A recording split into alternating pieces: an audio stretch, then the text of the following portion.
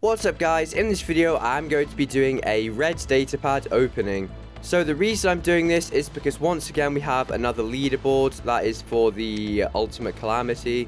Well, I mean the whatever it's called, an Ultimate Datapad, and I'm actually trying to go for the Aljun now. So we've already got 3 of the tasks for the Calamity, so I need to do all these anyway. So we have 101 of these, we're going to open 90 because that's how many we need. Here's what you can actually win. I don't think it's possible to win the gold ones, the gold red data pads, but we'll see. Once I do this, we will open the ultimate data pad, and hopefully we might even win a calamity from that. But I don't know. I really hope we do, because getting the I could literally get the ultimate Aljun today. Okay, so we got nothing from this one. It was just regular tier. To be honest, I don't really think there's anything I want from this. I have plenty of the electric shock weapons. I don't even use any of the light ones, and I have 6 of them. They are really, they're probably the most built for one robot kind of weapons I've ever seen. Like, with the Subduer, you can use it on, any robot with heavy slots, like the Curie. But with these electric shock weapons, unless you can teleport, you're pretty much screwed. Especially with how slow most robots are. So they only really work on the Shenmue, which is actually really annoying. Because they do crazy damage. I tested it on the Dagon, and yeah, it was pretty OP, but you did end up dying really fast. Because you just couldn't get close enough to anyone. Okay, there we go. Is it just me, or are these drop rates actually really bad? We've just had all of them for the corrosion weapons. Now that's all for the rust ones. And we haven't had a single, legendary drop yet. Last event, I got, 3 or 4 of the new weapons.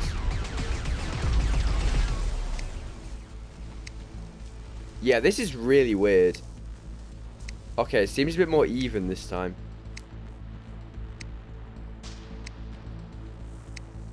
Okay. This is genuinely quite bad this time. I can't believe the Tamer and that are all still in this chest. It's kind of crazy. Oh, these are really bad rewards. Look at that. We only get 2 of them that are 1,000 components. The rest are all 500 for nerfed weapons. That's kind of crazy. I don't know what the event chests will look like next event, because obviously it's their 10th anniversary. So hopefully we actually do get some useful stuff. I hope they do something that was kind of like the Serious Sam event. I don't know if you guys remember that, but you could win pretty much every special edition robot at the time. In that first, most cheapest chest. So if they did something like that, that would be kind of nice. So far, I've been hearing rumors in the community that they're going to give everyone an Ultimate Destria. Which, don't get me wrong, sounds like a good idea. But that just automatically takes away all of the value of it. And yeah, I don't really think that's a good idea for them to do. The ultimate stuff, as it said, it's supposed to be the rarest and most sought after edition of a robot. So if they just started giving them all away, that really just wouldn't be good. Oh, finally a legendary. How long has that taken? This has genuinely been one of the worst ever drop rate chests I've ever. It's not even a chest anymore, is it? Oh, we got a Shifang. Probably one of the most common ones of the new weapons to get. The Fengbao is impossible to get. I only have, I think, 3 of them. 4 of them, including my Noir one. I have about 8 Shifangs now, and so many Limings. I honestly need to start selling stuff, because if I do get this Ultimate Aljun, I'm going to need 1 billion silver to level it. Which I do have. I have around 1 billion silver. But it's just I need to make sure I have enough for the second Calamity as well. But yeah, guys, there we go. That is all of the data pads. Honestly, one of the most worst openings I've ever done.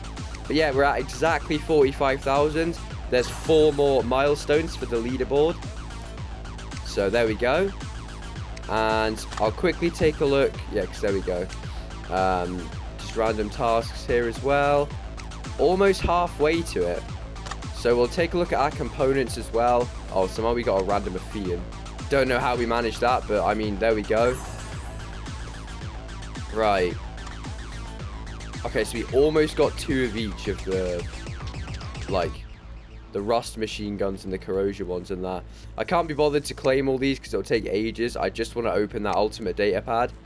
I'm trying not to get too excited to think that I could win the Ultimate Al Jun today.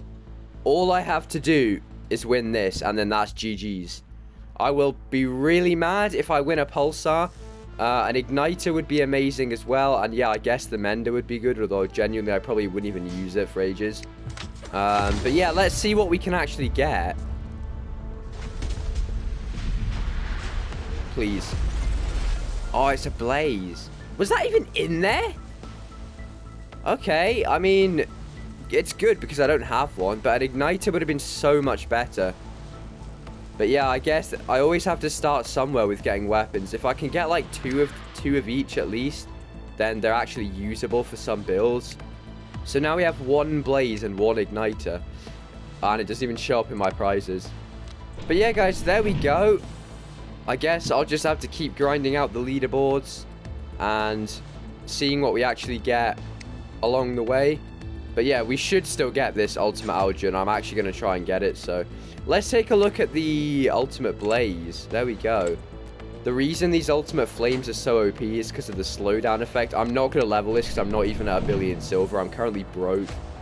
But yeah, guys, I hope you enjoyed this opening video. I am going to continue grinding to get the Ultimate Al Jun. I think that's going to be quite worth it. But anyway, guys, if you did enjoy this video, please like and subscribe, and I will see you in the next one.